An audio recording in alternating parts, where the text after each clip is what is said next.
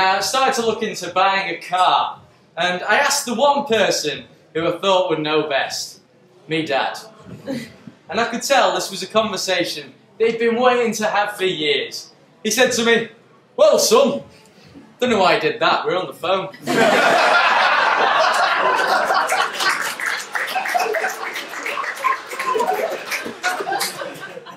"Well, son, when it comes to buying cars, first things first, Renault, Peugeot, and don't even think about buying anything made in Britain. You'll be calling up the RAC more times than your mum goes to those late night art classes with Ricardo from that." Well, what car do you think I should get then, Dad? Ooh, how about a nice little Honda? Or Nissan? Oh, get yourself a VW. You know, anything German and Japanese, son, you can't go wrong with that. I thought, hang on, my dad is just not British and French cars and endorsed German and Japanese ones. Whose side were you on in the Second World War? To assist to him, what do you reckon to Italian cars, Dad? Oh, Italian cars? Well, they're alright for a few years, then they give up on you.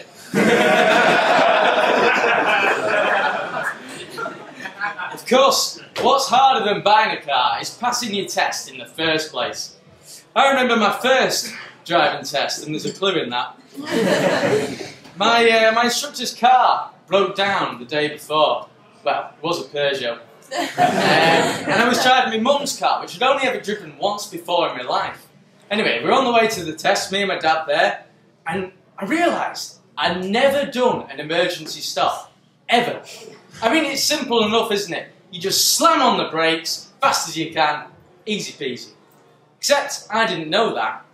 It turns out neither did my dad. When I asked my dad, "What's an emergency stop?" he said to me, "Oh, emergency stop? You just slowly pull over to the side of the road, don't you?" Well, I wish I could have captured my examiner's face when he slapped the dashboard and I went like this.